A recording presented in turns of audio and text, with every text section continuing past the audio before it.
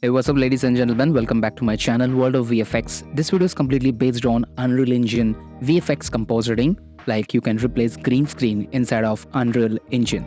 So this is the output which I have created earlier and it looks pretty decent. I'm not telling that it's photorealistic, but yes, it's good enough. So let me show you without camera view how it will look like. So this is a very basic scene. So this is in cinematic mode, just made it to medium so that we can calculate all the textures easily. Also, you can go to this lit and unlit. So now you can move very clearly. So this is my very basic scene and you can notice it's actually very simple. So let's reset everything. So go to file and new level and basic create. Don't save. Alright, this is completely new blank canvas. You can find out this contain browser. Now I have a beach scene. Also, you can use normal HDRI to create this type of scenes. So for this, I'm going to maps and I have this beach environment. Just double click and don't save because I already have started this. So this is a very basic beach kind of a thing. You can use this. Alright, so now I need HDRI lights because there is no light in the scene. If you go to this unlit to lit, you can find out it's completely blank. So what you need to do, just click here and type HDRI and you can find this HDRI backdrop. Simply drag and drop and it will comes like this. Now, I don't want to be, big enough, but yes, for this scene, I just made this to, let's say, 1500 and that's pretty decent. Alright, so now we have this HDRI map over here. Simply press this browser and I have imported few HDRIs earlier. So what I'll do, I'll just simply drag and drop into this here. So the HDRI is getting changed. Now simply click the skylight and you can find this SLS capture. Simply click this to specified cube map and you have to use same HDRI here and make sure real-time capture should turned on. So whenever you change your HDRI, you have to change HDRI in both cube map and HDRI map as well. Alright, the scene is created. Now let's do our compositing. So go to contain browser and right click and new folder. I'll name this to, let's say, test 2 and press OK because I have already created earlier. So now right click media and you have this all options. Now in earlier version, you have to turn on the plugin. From this plugin panel, go to settings and you can find this plugins and you can type to media and you have to turn on this media compositing, media player editor and media render queue, this type of things. But now it's already turned on by default. Simply close this, right click media and you have this image media source. Simply click and it will come like this. So just name it to test 2 and just open it.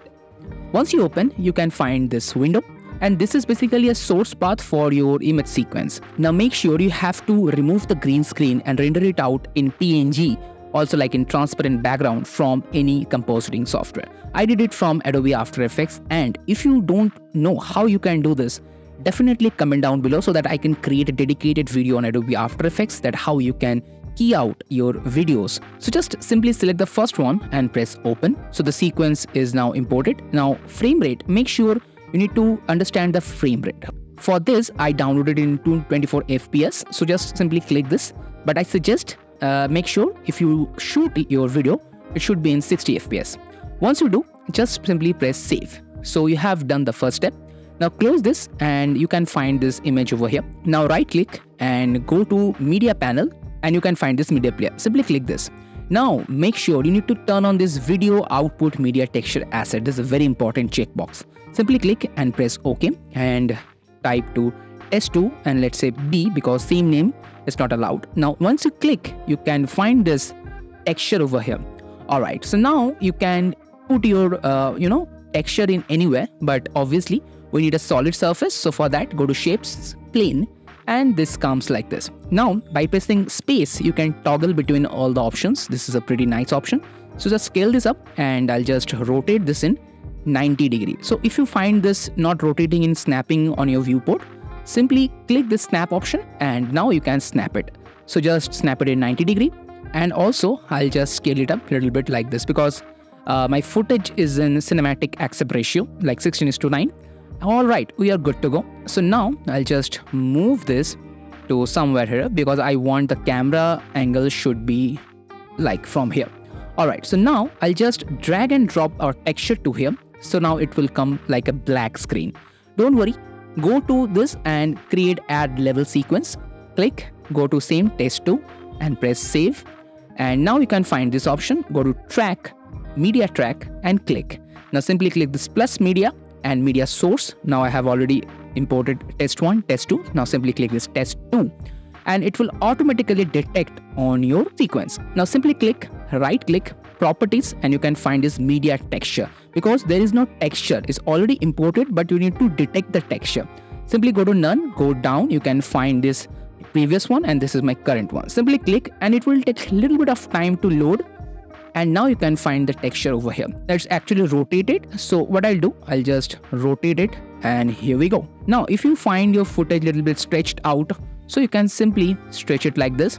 Also you can scale down a bit so that it looks nice. Now pressing G, you can hide all the selections and all the assets over here. Now take a new camera over here. So by pressing here, you can simply create a new camera and it will automatically detect like this. Now don't worry, it will fix very soon. Now go to universal zoom and I'll just make it to 105 mm and just zoom out a bit. And now once you zoom out, you can see the black screen. This is basically happened because our HDRI map is not too big. So what I'll do, simply select the HDRI and move it down a bit. So now you have a lot of space over here.